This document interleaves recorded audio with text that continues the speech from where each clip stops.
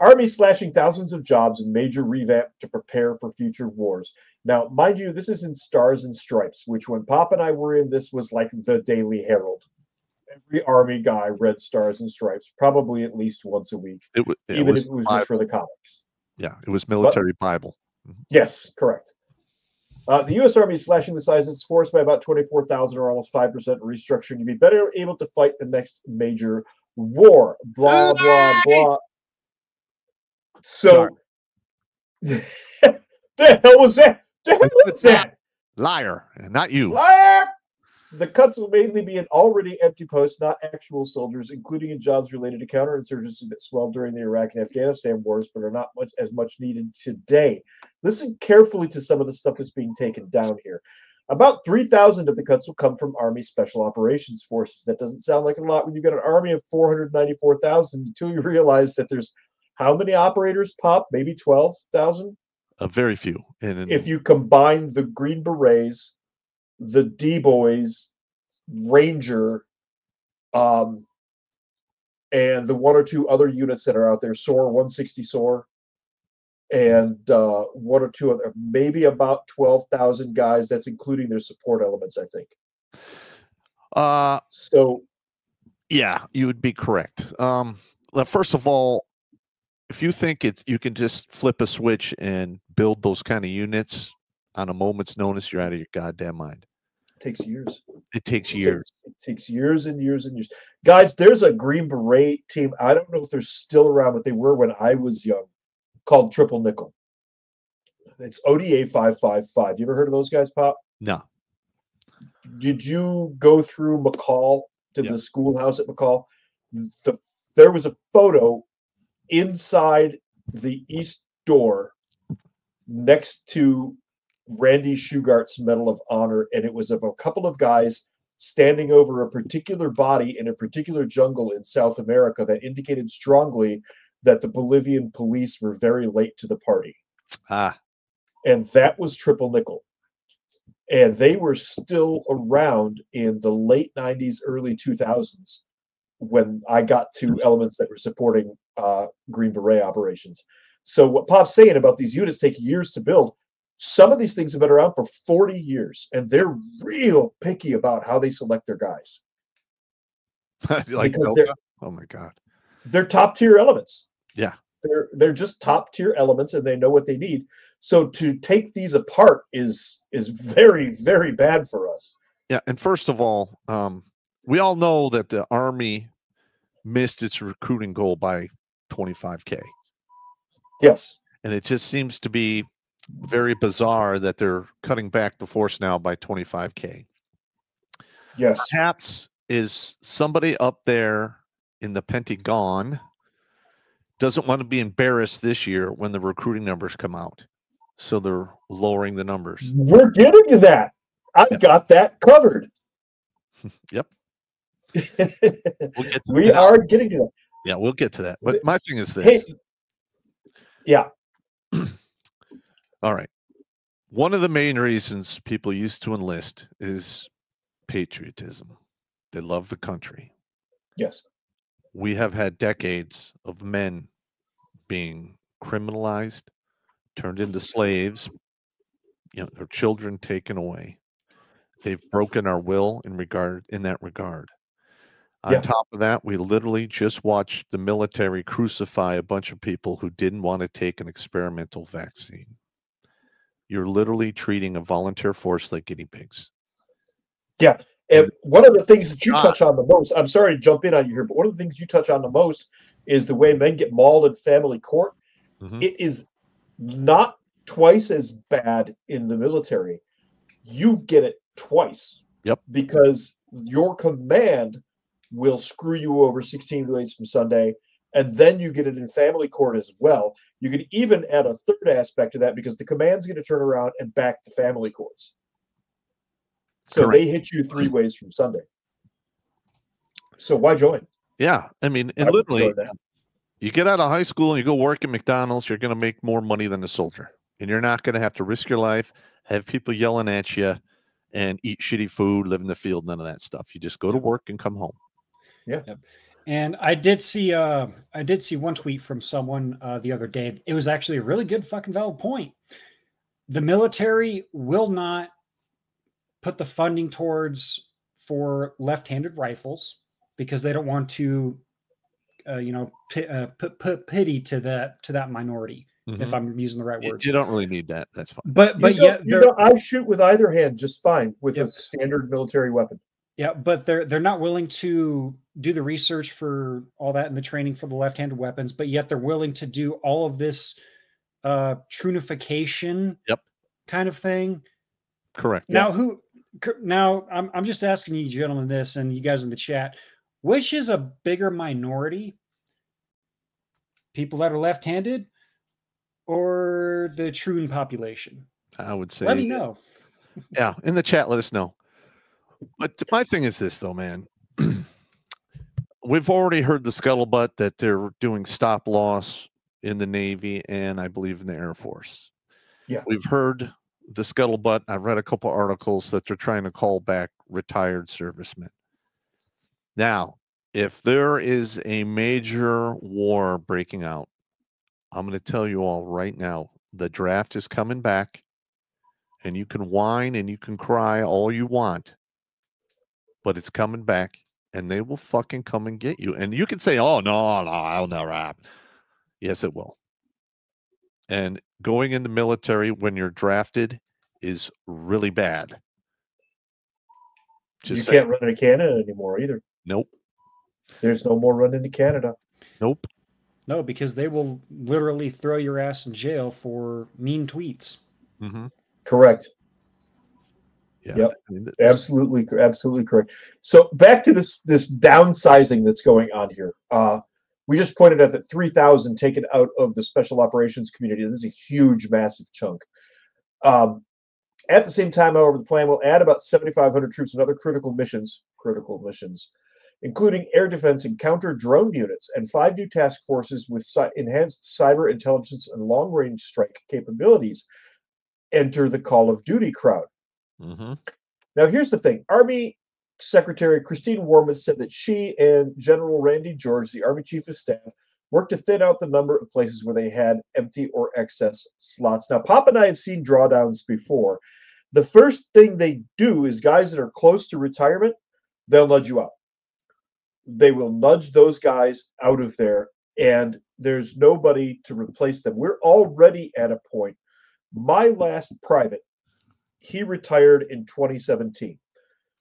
He was the last one to get NCOs who were raised as NCOs. Mm-hmm. He was unable to, when he retired, he was an E7. He was unable to pass that knowledge on because it had become forbidden knowledge. You couldn't smoke a guy anymore. You couldn't give him corrective training. You couldn't keep all the paperwork out of his file so that he's not fucked because he had a stupid moment when he was in E2. Yep. That's all gone. All of that knowledge, all of those old NCOs are gone. And you see it in the movies where they'll beat you up and smack you around and all that stuff. But it had a purpose. That stuff had a real serious purpose. Yeah, they didn't like kick the shit out of you because they're sadists. They kick the shit out of you because they don't want to see you in a goddamn body bag. Yes, exactly correct. That's what my drill sergeants told me when they were smoking the shit out of me when I was a fucking dumbass. Yep. So. Yeah, that is absolutely correct. This Stars and Stripes article keeps rewinding itself to the top. Here's the Stars and Stripes thing. Now, I'm going to tell you this about Stars and Stripes, Military Times, because Military Times says Army, Navy, Marine Corps Times, the whole deal. All right. Now, you guys know, I do comedy to stop suicide. I can't even buy advertising on Stars and Stripes or Army or Military Times because I'm too politically incorrect. Mm-hmm. So the powers that be would rather serve you up to death than deal with a crass old sergeant who says swear words from time to time. Just let that sink in right there. Yeah, that is absolutely correct. I remember when we first started getting this started, I looked into trying to get you some advertisement on Stars and Stripes. And even back then, before you became controversial, they didn't want anything to do with a guy who was talking about family courts and military suicide. Correct. They wanted nothing at all to do with that. Our local TV stations here in Detroit, Pop's finally getting a little bit of traction there. We gotta get on that, by the way. Yep. They wouldn't take Purple Heart's final beat because it was too gruesome and truthful. Meanwhile, on the same channels, you've got cop gun battles where people are getting smoked left, right, and center. You got people screwing left, right, and center, cheating on each other, having gay sex on TV, all this other stuff. But the true story of what it's like to be a soldier going through this stuff is too intense. Correct. What kind of lopsided insert choice words here? The youth have been weakened to fecklessness. Yes. On my list. Yes, that is correct. There was a comedian who passed away not too long ago. Big old fat bastard. You guys probably know him in the chats, and you guys know him. Ralphie May. Mm-hmm. Oh, that guy would be canceled immediately today. But you know what? One thing that he always that one of his statements that he says, "I'm not politically correct. I'm correct." And I believe that's what we are. I mean, we're not going to pull punches. We're not going to do this. We're not going to do that. We're going to hurt your feelings. We're going to hurt your feeties. Yeah. But we're telling you guys the truth. And if the truth kills you, well, so be it. Yeah, I'm trying to remember you were talking about the top tier units. I don't even remember how many active duty SF groups there are anymore. Is there like 1, 3, 5, 7? I think that's it. 10. So it's 5. Yeah, I don't know what AO 10th had. One was Asia. I think all of that scrambled. 3 was South America. They switched all that up. Yeah, it's all 7th used to have South America. 7th used to have South America. They were out of Doral. They were out of Panama and then Doral. Yeah. 1st is still out of Oki in Seattle. They still have Asia. Okay. That one I know, but I don't know about 3, 5, 7, and 10. But my thing is this: CAG, Combat Action Group, otherwise known as Delta. They have their number they use is squadron. I don't really know.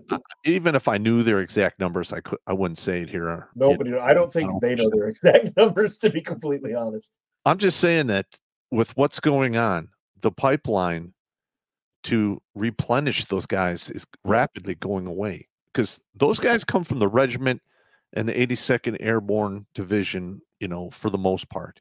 Mm-hmm. If you're weakening the basic bottom rung of the military, the top rung is shortly behind it. And that's actually two guys from my MOS 98 Golf made it into the program. I don't know if they finished or not, but I know 2 guys made it past the selection. Mm-hmm.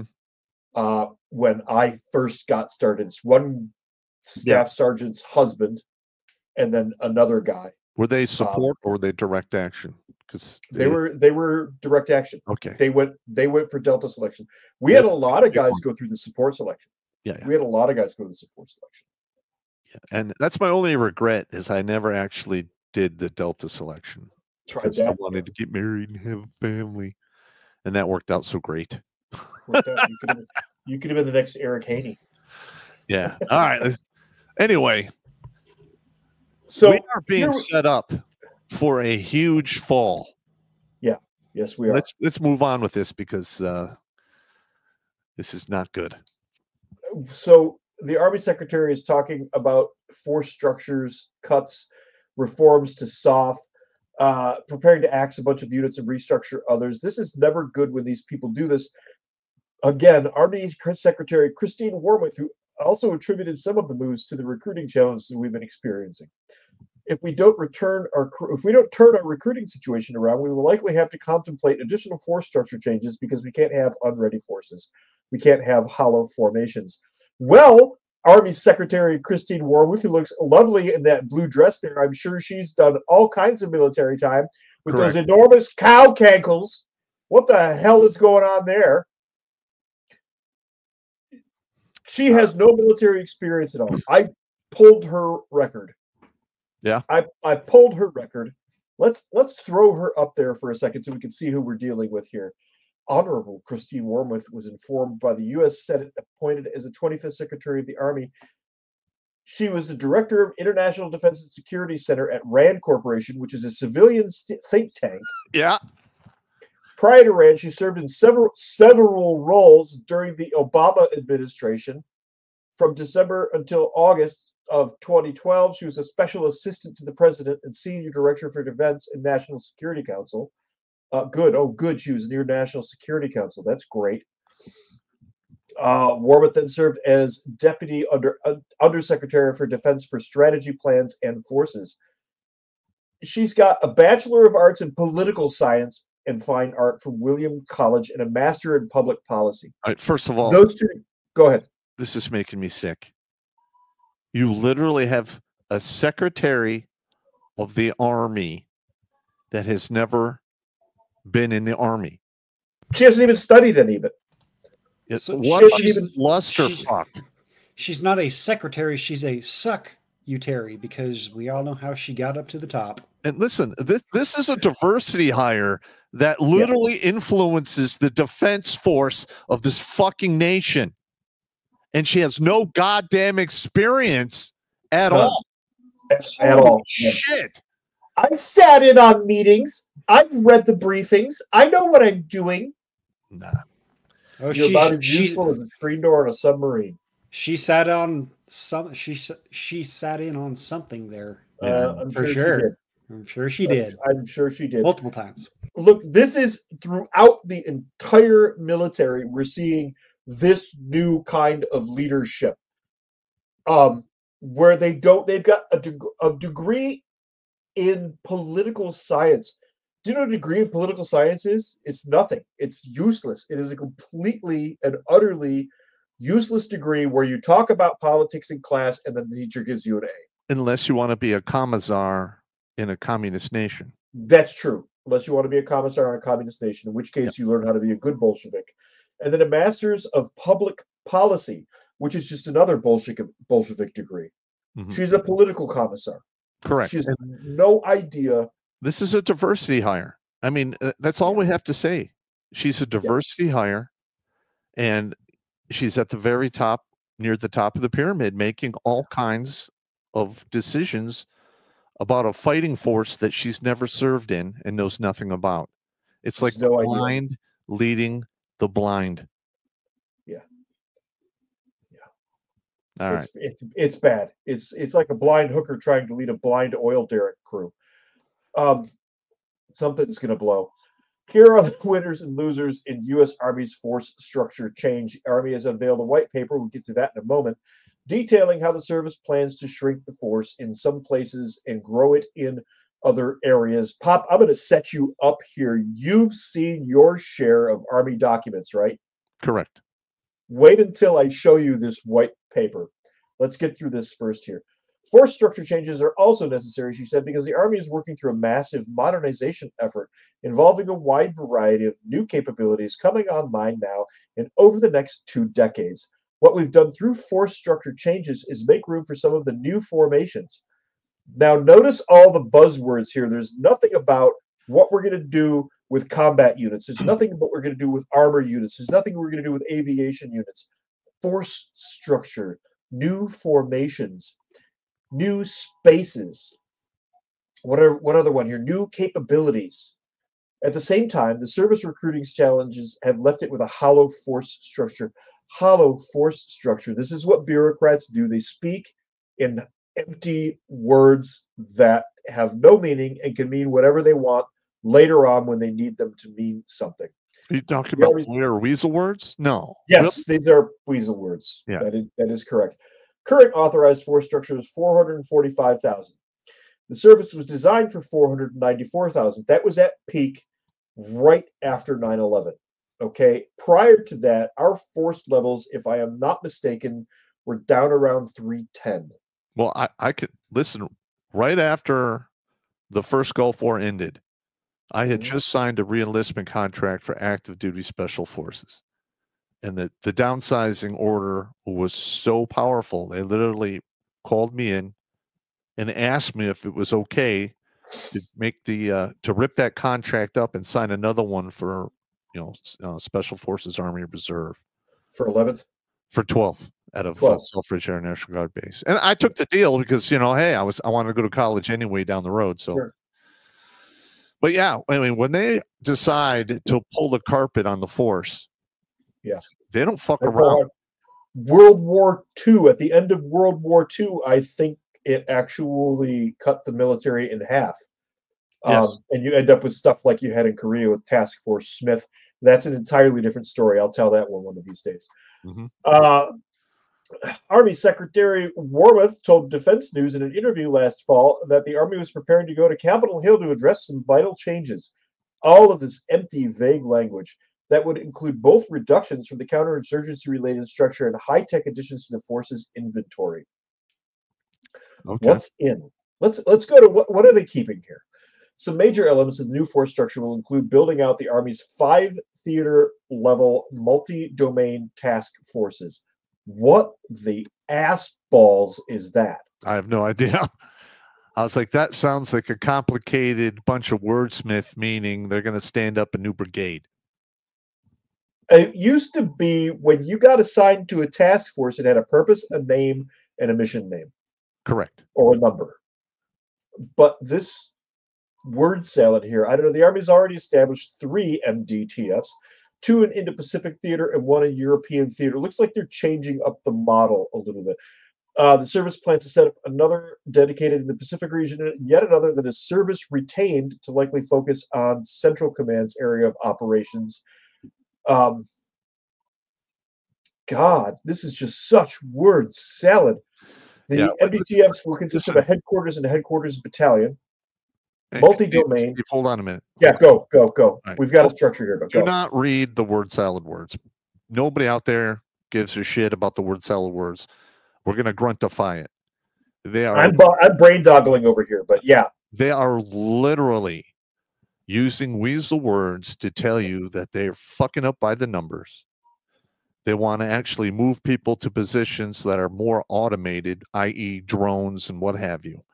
And they want to take manpower away from, the special operations community. Now, Steve and I both know when a conflict is going to kick off, special forces is usually there first. Already there, yeah. Case in point, we have SOF groups training Taiwan national soldiers. Oh yeah. That may be that we made that public. Now, here's the thing. I saw that and I put it up online, and a lot of people, China's not going to do anything. You've missed the point. For us to put special forces soldiers in a country, given our history, the way we did things in Africa, South America, and a whole bunch of other countries, when we put troops, SF troops, Ukraine too, into a country, it means we're training them to do something. And everybody knows this. The whole world knows this. Yeah, so we've got SOF troops, we've got Green Berets in Taiwan. What message does that send? The problem here is the message that we're sending to the rest of the world. Yep, you are correct. And I used to be one of those guys. Yeah. Train other troops. So. Yeah. The mission that they're on is a FID mission, which means Foreign Internal Defense. Yeah. That is, there's direct action, there's FID, there's 4 other ones I just can't remember off the top. I can't remember the names of them anymore, but I supported the ones that were basically in-depth reconnaissance, where it was the information gathering process before they actually sent in the direct action guys. What was that one called? I forget. That was I don't remember. We just went and did it, really. Hey, you guys, get that team together and this team together. Give me Alpha from 2, and you guys pack your shit. We're going. That was how it went, yeah. The mission was called. All right, what's but yeah, it was the intel support gathering before the direct action guys would go in. Watch Grunt Speak live every Tuesday and Thursday at 8 p.m. Eastern. And if you want to join Pop for Supporter Sundays, go to redonkulous.com/donate and make a monthly pledge. A link is in the Meat Gazer box.